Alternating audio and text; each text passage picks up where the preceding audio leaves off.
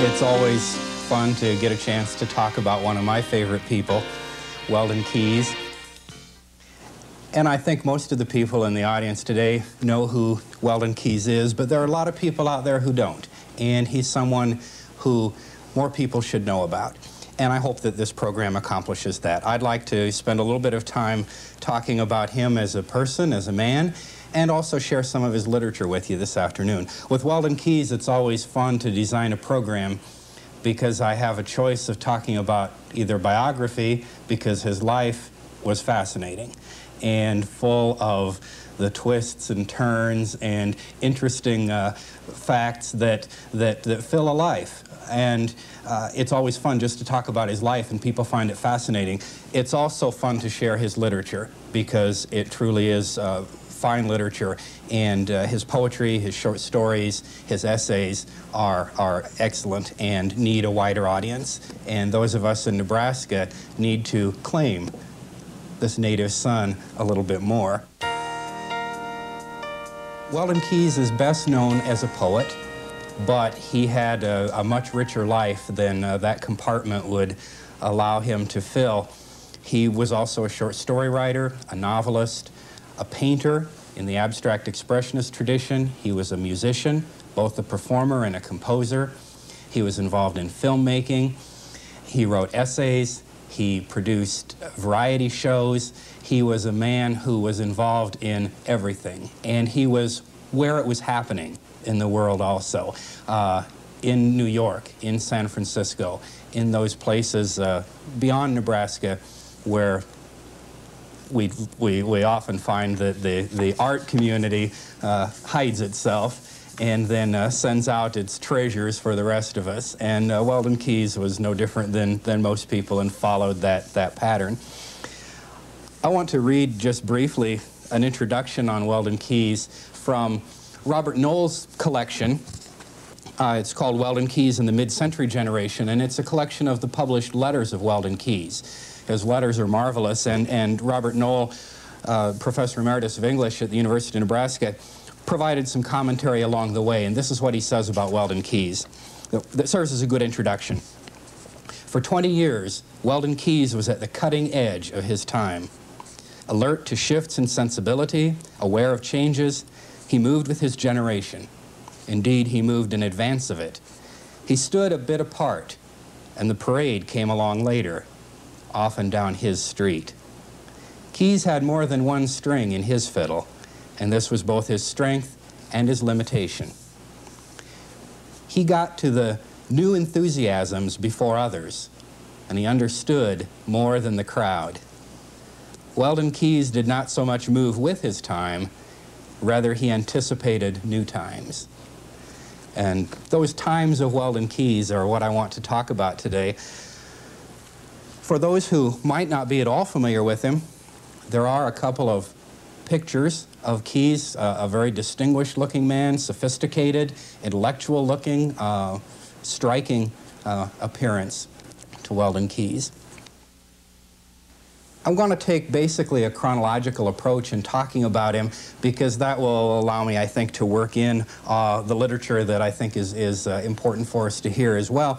So let's go back to the beginning and find his Nebraska roots. Weldon was born in 1914 in Beatrice, Nebraska. His father was president, later became president, of the F.D. Kees Manufacturing Company in Beatrice, which had been founded by Weldon's grandfather. The company still operates in Beatrice. It's no longer owned by the Kees family. It's billed as the longest continually operating manufacturing facility in the state of Nebraska.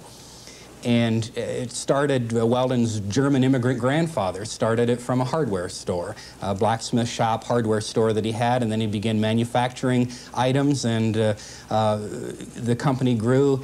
At the time Weldon was growing up, they were most famous for being a manufacturer of roller skates for the Chicago Roller Skate Company. Roller skates, ice skates, husking pegs, farming equipment, that sort of thing was what they did in those days. Today they make primarily lawn care equipment, lawn mowers, and that sort of thing. The family, while Weldon was growing up, was as some people have said, in touch with the wealth of the community, if not the actual wealth of the community.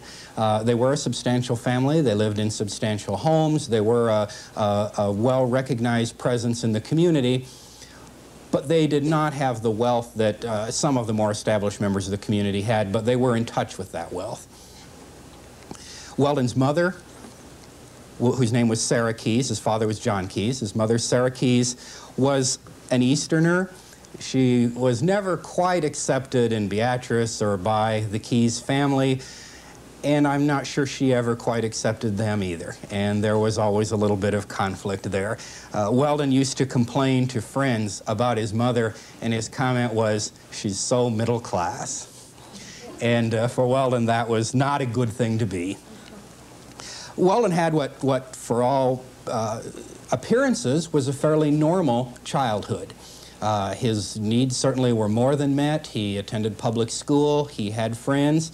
He didn't always do the same activities that other children would do. For instance, friends say that he was not interested in sports, as most boys are.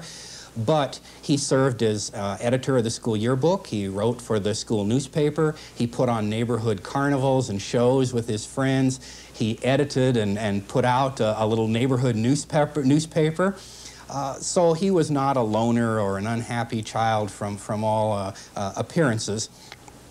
At the same time, people say that he was not as outgoing and friendly as some people were. His mother apparently always saw to it that he dressed very well, and that's what people remember that made him stand out as a young man. Even then, he was involved in music, in theater, and in journalism. So an interest in the fine arts and an interest in writing started very young with him. After graduating from Beatrice High School in 1931, he came to the university. Well, first he attended Doane College. So he does have a lot of Nebraska connections. The Doane College, of course, in Crete, about 25 miles from Beatrice. And the conflicts with his parents begin to be apparent there. His college roommate, tells the story that he would look out the window and see his parents drive up for a Sunday afternoon visit, and he would go out the back door to avoid them. After finishing his study at Doane College, he ended up at the University of Nebraska, and this is where he graduated in 1935. And it was while he was at the University of Nebraska that he began his serious writing. He came into contact with L.C. Wimberly, Lowry Wimberly, who was founding editor of the Prairie Schooner, and who had so much to do with the careers of people like Maury Sandoz and Loren Isley, Rudolph Umland, and any number of fine Nebraska writers from that 1930s period. And it was in Prairie Schooner that Weldon's first writing was published. His earliest writings were short stories, and I want to give you a little bit of a flavor of what those were like. His short stories are very Midwestern oriented. They are clearly regional pieces. They're about the Midwest, the place and the people of the Midwest. And Weldon's idea of the Midwest was that it was a little bit of a stifling place, that it did not offer the opportunities that he thought the rest of the world offered. And the people who stayed here often stayed for one of two reasons, either because they were trapped here and they didn't have any choice and couldn't get away, or because they were hypocrites, they were small-minded, and they were the kind of people he thought that the Midwest appealed to. So for those of us who like living in the Midwest, they aren't very attractive or appealing short stories. They are, though, very much in the literary tradition of that time. What Sherwood Anderson was writing, what Sinclair Lewis was writing, those kinds of pieces is very much in that mold. And even the pattern of the stories follows Sherwood Anderson. His famous collection, Winesburg, Ohio, Kees apparently set out to imitate. He sets a number of stories in a somewhat imaginary or mythical town, which he calls Weldon, Nebraska. And he has some dozen short stories about that community. It's very clearly Beatrice, Nebraska. There's no doubt about it. One of the founding fathers of Beatrice was a man by the name of Weldon, and the Weldon family is still really a fixture in the community of Beatrice. Across the street from Weldon's boyhood home was the Weldon Block, which had 3 fine homes of the Weldon family, and many other descriptions of people and places in his stories ring more than just a little bit true with Beatrice. They are strikingly true to the people and the places of Beatrice. The first story I want to read briefly from, I won't read any complete stories, but I'll read briefly from them. And I might mention his stories have been collected in this volume called The Ceremony and Other Stories. It's edited by Dana Gioia, and the Heritage Room here has a number of copies for sale, and it is available, it's in print, and it's not a complete collection of his short stories, but some of his best stories are reprinted here. The one I want to read from is a story called Gents 50 Cents, Ladies 25 Cents. And the title refers to a dance hall. One of those dance halls that most Midwestern communities had, that people like Lawrence Welk got their start in, and traveling bands in a bus would come and play on the weekend. And it was usually, oftentimes they were along rivers, and many communities in Nebraska, the Dakotas, Iowa, Kansas had these halls. And this is the story of Dora Jean Meltzer, who was the ticket taker in the Roseland Gardens in Riverview Park. And I'll start with a little description of Dora Jean, and you'll get the idea of how Kees writes. Dora Jean Meltzer was sitting on a high stool in the Roseland Gardens ticket booth. She had her neck turned back as far as she could, and through the isinglass window in the back door, she could get a good view of the whole dance floor, with the couple swinging around to the last chorus of All My Life. From behind the faded pink crepe paper fringe that bordered the orchestra's platform, the bass player smiled broadly and swung his arm out and back and out and back. The bass player was a cute boy, Dora Jean mused. He was cute, all right.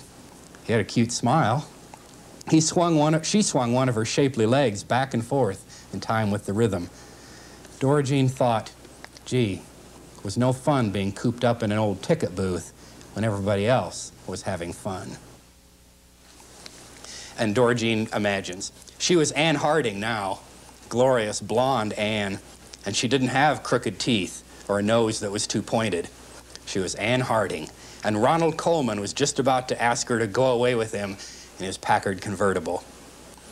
I belong to you alone, Ronald, Dora Jean Meltzer whispered to herself. We are one, forever and a day. Doesn't sound like a dreamy-eyed high school girl in a small town. Behind her, Ted Pope and his serenaders broke into Who's Sorry Now, with the trombone carrying the melody. Dora Jean stopped being Anne Harding and began to think about the bass player in Ted Pope's band. He was cute. She craned her neck around again to look at the orchestra. They looked keen in their gray double-breasted suits and their burgundy-colored shirts and yellow neckties. It was a swell band. The best the park had booked since Maury Edwards and his swinging serenaders had been there. Looking at the three women, Dora Jean began to think that they were only a few years older than she was, 5 or 6 or 7 years perhaps, and already they were thin and unattractive and cross-looking. They had just let themselves go. But that wasn't true. Her mother was still a young woman, really, and for years she had looked like they did. They all got to look that way.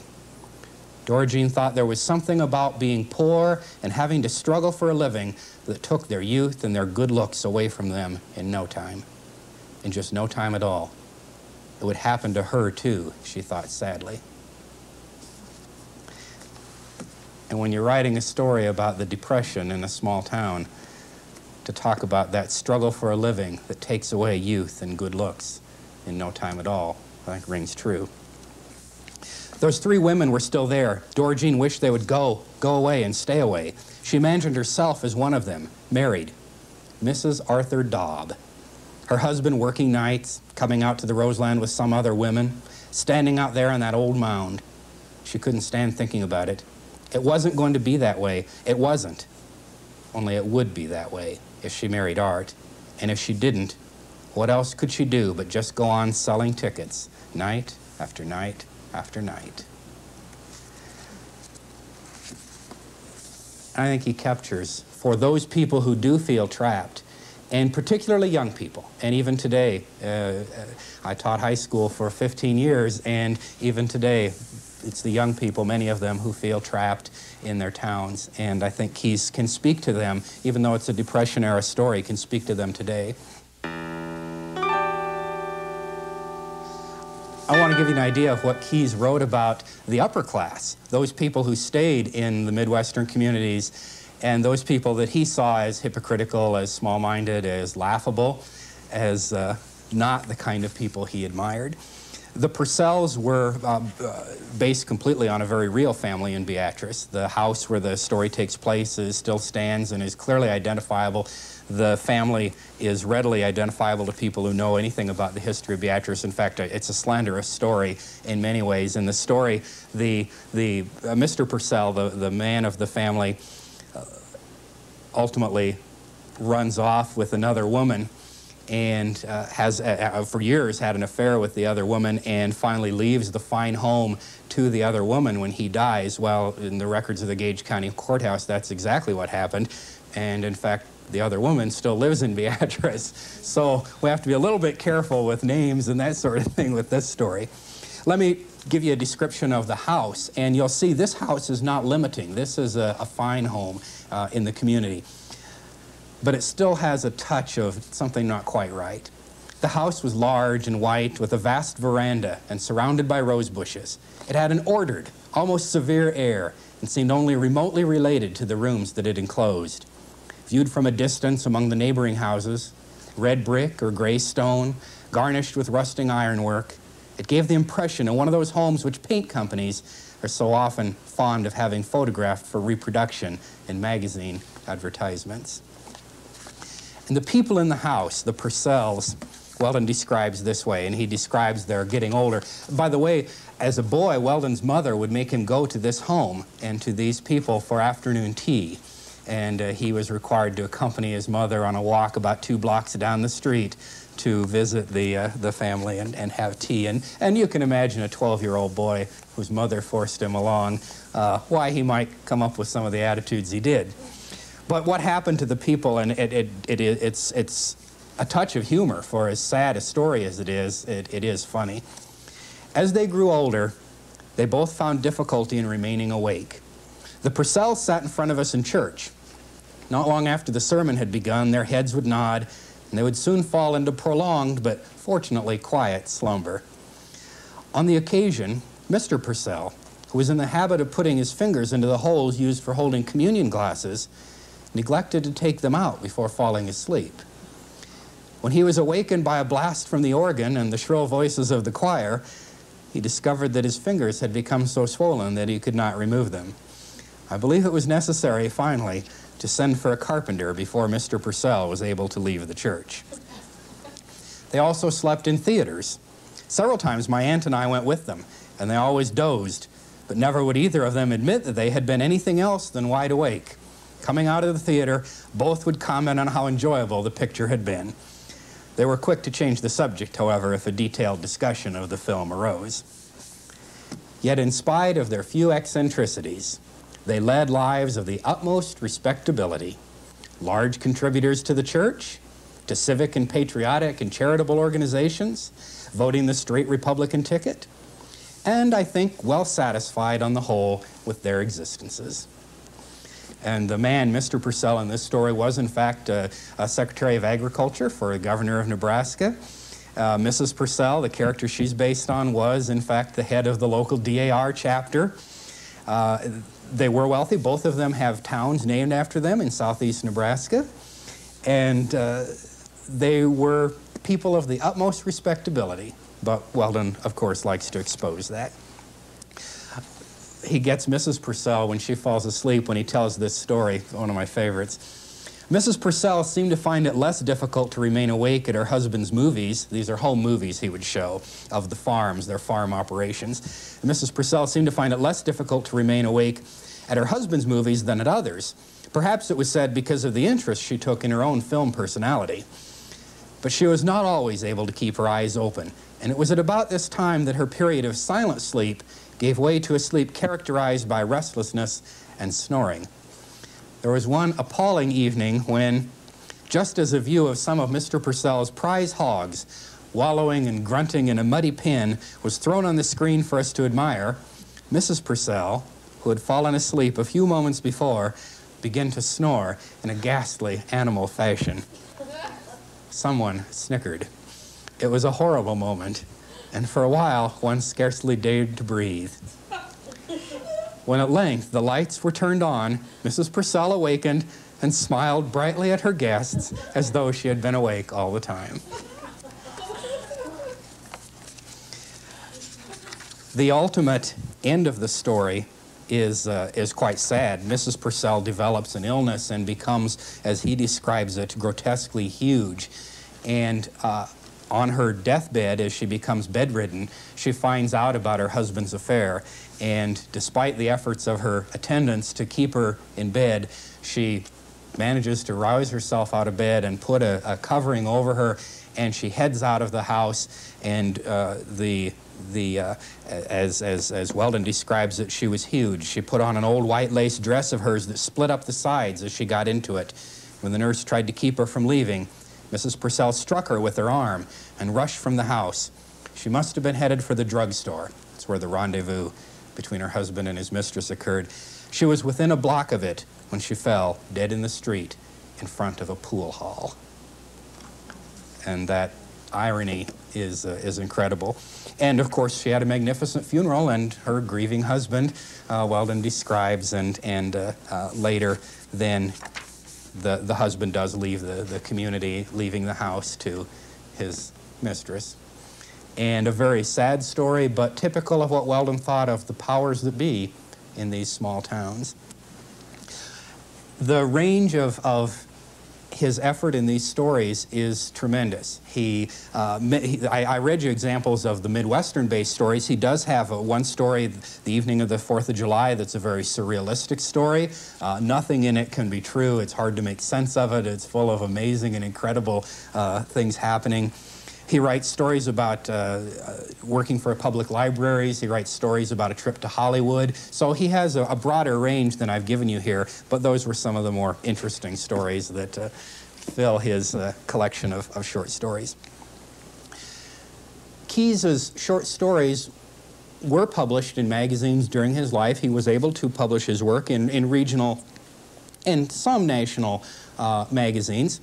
And Edward O'Brien, who for years edited the best short stories of, and then there would be a year, best short stories of 1930, of 1931, and so on, his final volume, and I believe it was 1939, at about that time anyway, right, the last volume Edward O'Brien did before he died, he dedicated to Weldon Kees. He dedicated that volume to Kees. So he was recognized as an up-and-coming short story writer. But very suddenly, Kees stopped writing short stories. By this time, he'd moved to Denver. After graduating from the university, he moved to Denver, married his sweetheart from the University of Nebraska. Her name was Ann Swan. And they lived in Denver. He worked for a library. He finished his work. He completed his Master of Library Science degree and had an extremely responsible position as a bibliographic librarian, head of a regional library system, sort of the forerunner of the kinds of things that are commonplace and done now all the time. People who know Weldon and Ann in Denver say that they lived lives of complete ordinariness, that they looked like what we would today call yuppies. They were up-and-coming young couple. They worked hard. They were well-liked. They did not appear strange. They didn't appear what we would call bohemian in any way. And he earned a good living. Also found time to do his writing. It was during this time he first began writing novels and made attempts with the help of Mari Sandoz, who put him in touch with her publisher to publish his novels. One of his novels ultimately was accepted by a publisher conditionally, and then when World War II broke out, it was the publication of the novel was canceled because the publisher thought that the taste of the country had changed and the country was no longer interested in the kind of thing Kees had written. And that novel finally was published and is now available in print for people who, and it's a story about a college English professor in a college in a Midwestern town, and many people think it's based on Lincoln, but not everybody would say that. But it's an interesting, fun story about college life. But it was at about this time that with some suddenness, Weldon Kees abandoned fiction and turned to poetry, and abandoned the Midwest and turned to New York. And he left his wife in Denver. They separated briefly. She would rejoin him later, but he did even call it a separation in his letters and asked friends not to speak of it to his family. He left the sure job in the Midwest, went to New York City. And in New York City, he had a reasonably successful life. He was not able to support himself in a lifestyle that was wild or that was what we would call sophisticated or aristocratic, but he had enough work to keep busy and respectable work beyond just publishing occasional poems in magazines. He worked for The Nation magazine. He was art critic for The Nation. He wrote a regular monthly column for The Nation magazine, and he also wrote periodic reviews for magazines like The New Republic. He was under contract for some time with Time magazine. His work appeared in the New York Times Book Review and a number of other magazines of that stature. He also worked for Paramount Newsreels and had a successful career as a writer and editor for newsreels. And in fact, probably the most famous newsreel of the time, which was the newsreel of the test atomic bomb explosion at Bikini Island, Weldon Kees had considerable responsibility for and did a lot of work on that. During this time, he also took up painting, and he was an abstract expressionist painter. The painting over here on the wall, which the Heritage Room owns, is by Weldon Kees, and it's a good example of the kind of work that he did. In New York, he had one-man shows, he had group shows with the leading artists of the time, people like Jackson Pollock and Hans Hofmann and Willem de Kooning, Rothko, and that whole group of well-known abstract expressionist painters. Kees started what he called Forum 48 first in 1948 and later Forum 49 in Provincetown in Massachusetts on Cape Cod, which was a community of primarily artists, but other painting artists, but other kinds of artists, literary artists and that sort of thing as well. And he developed a lecture and discussion series that was interdisciplinary and designed to explore this art and its connections with other kinds of art.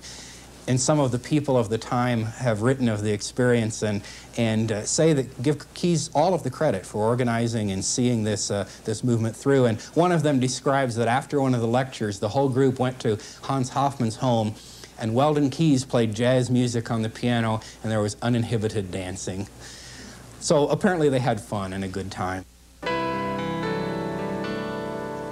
It was during this time that he wrote many of his best poems, and I think this would be a good time to share those with you.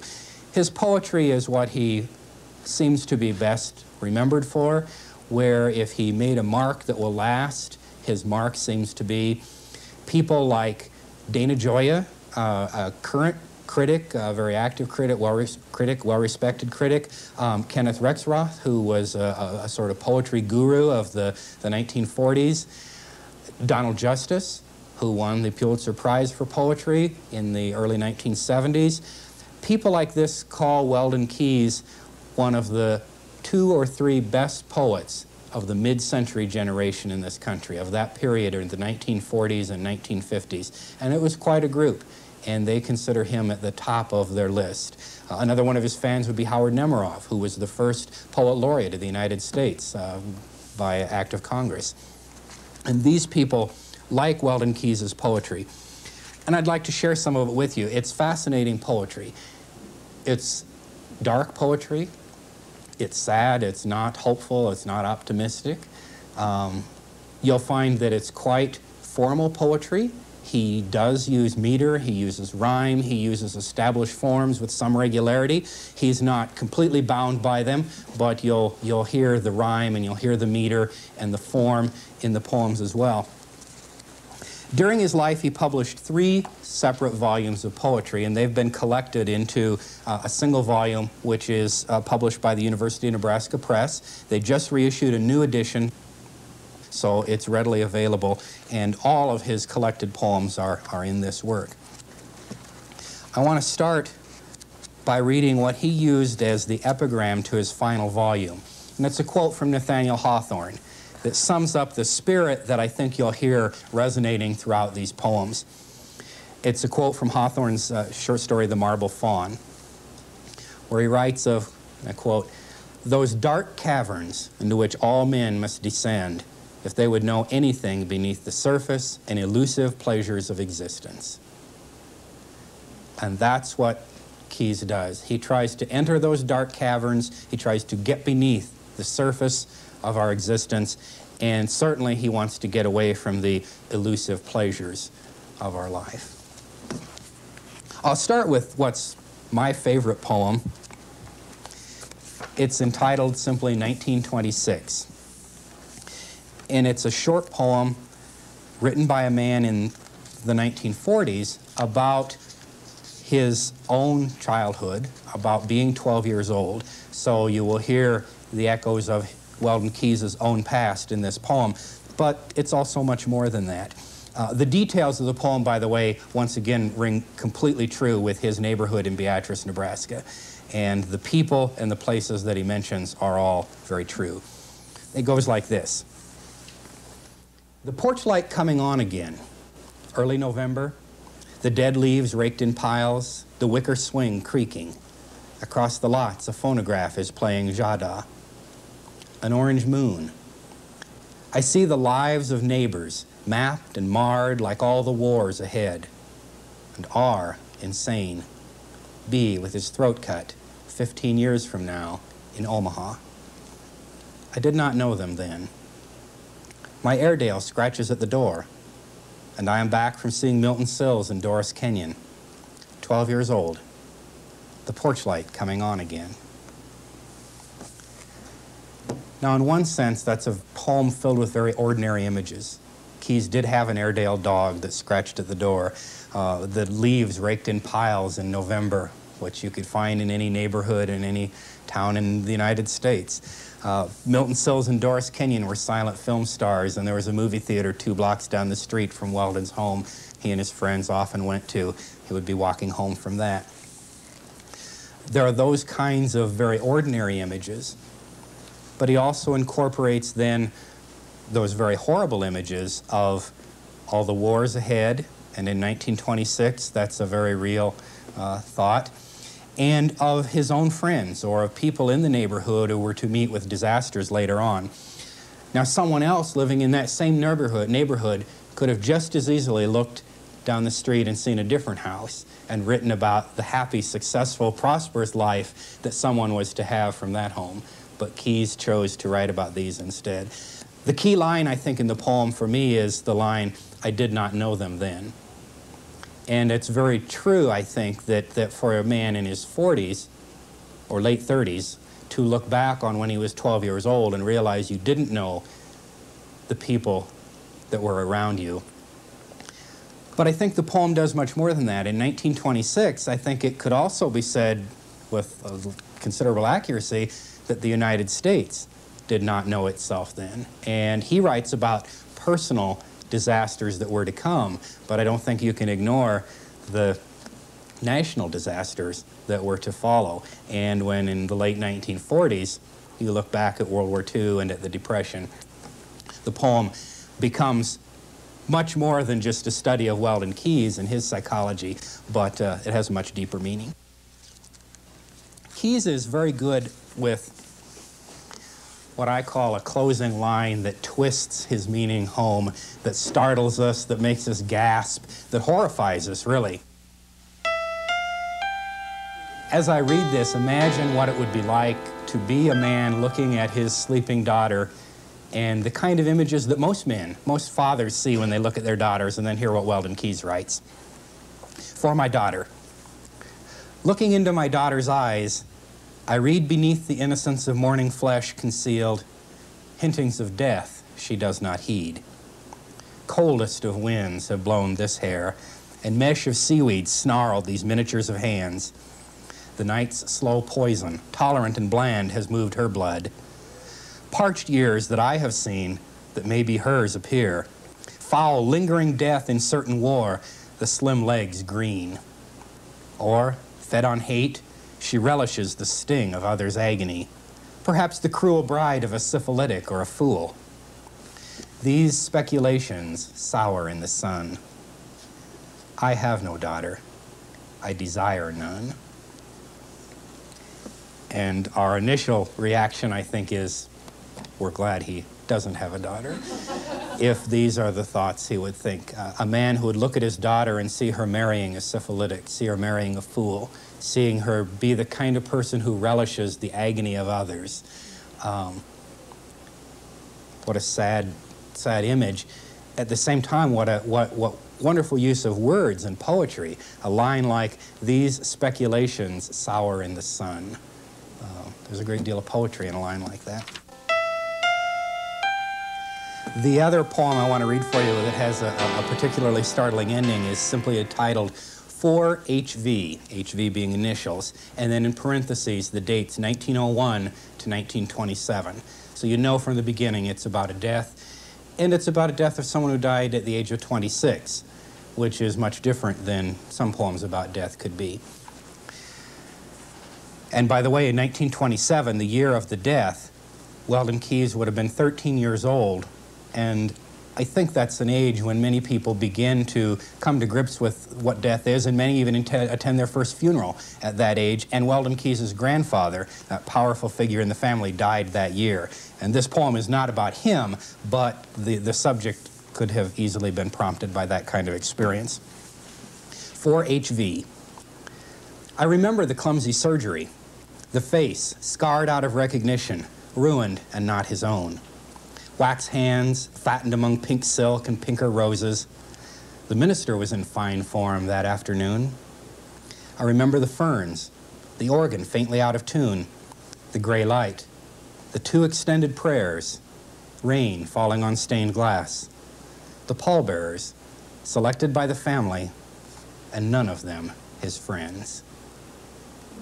And there's that twist again at the end of shock, of unhappiness, of the horror of the kinds of lives that we're confronted with.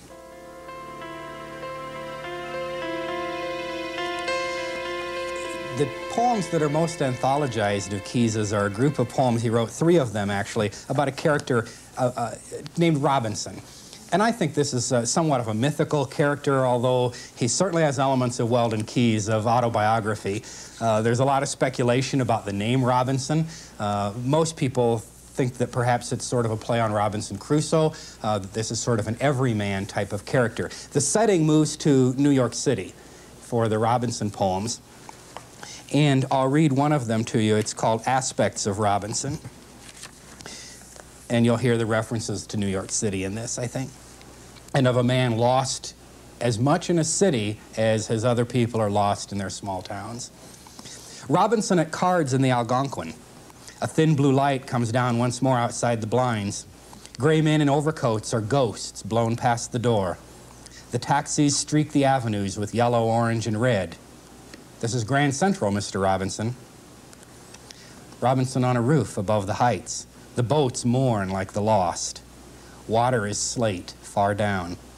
Through sounds of ice cubes dropped in glass, an osteopath, dressed for the links, describes an old in-tourist tour.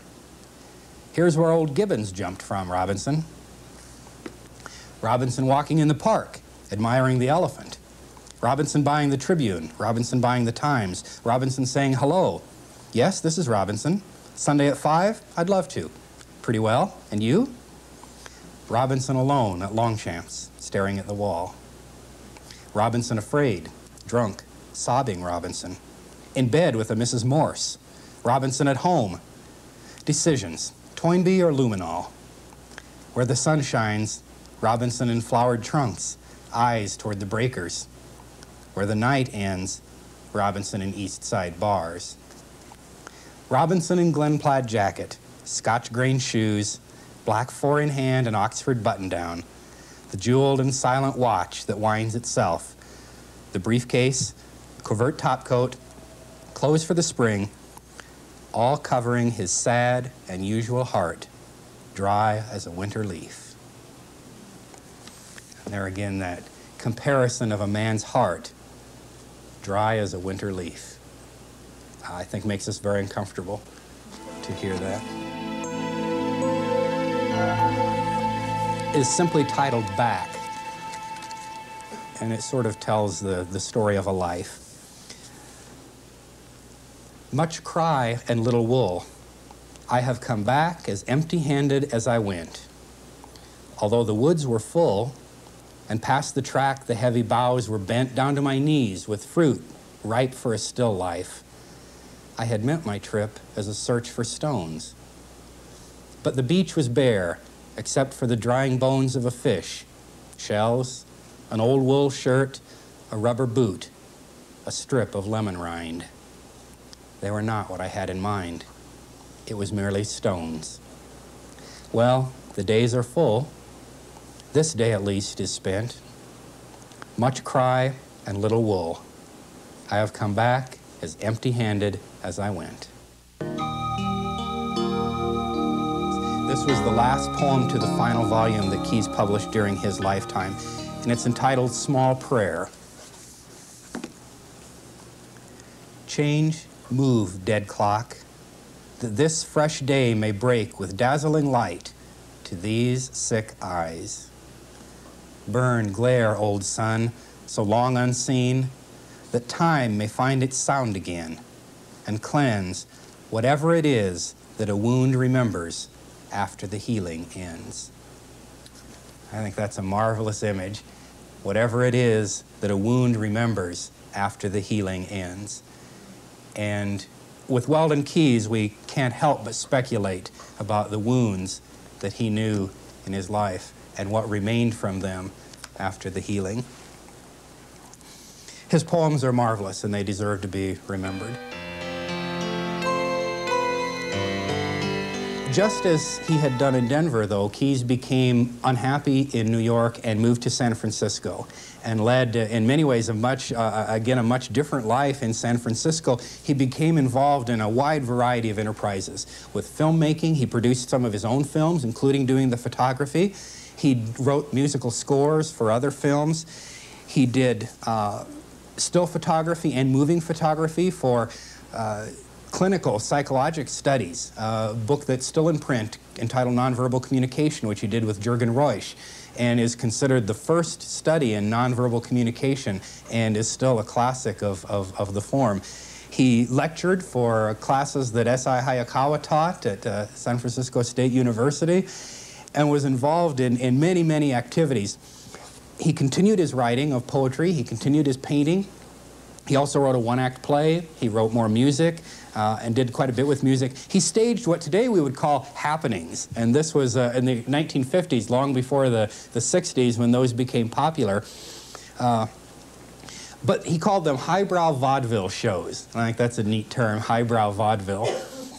But they would be shows of great variety. There would be music, there would be plays, there would be poetry readings, there would be piano playing. And at one of them, one of the performers was a young San Francisco housewife who was just beginning to get her start in the entertainment business, and Weldon Kees wrote some of her earliest routines, and we know her today as Phyllis Diller. And I think that's kind of fun. Kees, though, began to experience the kind of depressive episodes that had bothered him all his life, really, with greater frequency in San Francisco. And in many ways, despite his success, he saw his life as falling apart. His marriage with Anne broke up. She had considerable trouble with alcoholism, and there's evidence that Weldon was having trouble with that also. Also, a lot of evidence that he was taking medication that was prescribed for her and probably had the wrong kinds of effects on him. Many people say he was clearly a clinical manic depressant. His relationship with his parents deteriorated. He felt very guilty. They had to finance the publication of his last volume of poems. And his mother didn't let him forget that they did that. And that apparently bothered him to some extent. And finally, in 1955, Weldon's car was found at the entrance to the Golden Gate Bridge in San Francisco. While no body was ever discovered, most people believe that he walked out onto the bridge and committed suicide. There was some talk that he might have gone to Mexico to start a new life. He had told friends he would do that. And many people held out the hope that he did that. And in fact, stories would come back. People would say they had a beer with Weldon Kees in a bar in Mexico City. Pete Hamill, a very respected journalist, essayist, short story writer, claimed that, for example. Certainly he could still be alive, having been born in 1914. But other people who knew Weldon Kees say that that can't have happened because he never would have kept silent for so long, and we would have heard from him. He also confessed 3 days before his disappearance that he had indeed walked out on the Golden Gate Bridge intending to jump, but he looked down and lost his nerve. The day that he disappeared, a heavy fog had rolled in, and you could look down and not see the bottom. And so in that sense, perhaps he simply stepped into oblivion. Weldon Kees's reputation has lasted. He was only 41 when he disappeared. Fewer than 1,000 total volumes of his 3 books of poetry had been published. But his reputation, if anything, is growing. Currently in print are a collection of his reviews and essays that he wrote for magazines during the New York years primarily, a new edition of his collected poems, and Faber and Faber in London is now issuing the poetry abroad. The book Robert Knoll did of Weldon Kees's letters, the long unpublished novel, is currently available. The British Broadcasting Corporation was just in Nebraska and other sites to film a documentary on Kees and his influence on a poet from England. The University of Iowa is exploring a major Kees project, and there's an increasing interest in Weldon Kees. So we can hope that his writing and his life will continue to have an influence, as they seem to have had an influence on many of the poets and writers of our time. I'll end with just a short paragraph from one of Kees's essays. This is an essay about popular music. It's entitled Muskrat Ramble. First appeared in a book, The Scene Before You, in 1955. And I think it says a lot about Weldon Kees, and it also tells us how closely in tune he was with the realities of our time. Monolithic symbol of the whole period is the jukebox. This permanent guest in public places that squats like some ominous and temporarily static beast, afoam with lights and tubes of colored water. It might have been built by Andre Breton in collaboration with some monstrously sick and divided opponent of industrialism who had spent a claustrophobic lifetime in Greek candy stores. There it sits, booming or silently awaiting a nickel, ready with A Rainy Night in Rio and Perry Como, where the piano player used to be, his cigarette turning the ivories of the upper register a sickly Mars yellow. He was not often a good pianist, but he knew more tunes than the 20 the jukebox knows, and you could talk to him.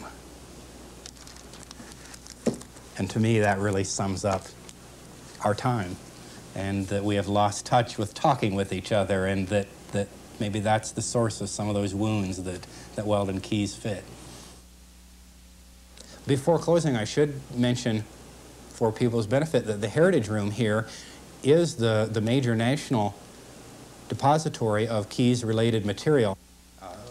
And the family gave a great deal of material to this library. His correspondence, and he knew everybody, correspondence with people like Conrad Aiken and William Carlos Williams, and many of the big names of the time, along with manuscripts of his work with childhood and adult scrapbook type materials, and it's really an amazing collection and a valuable resource that's here in the Heritage Room that people should be aware exists.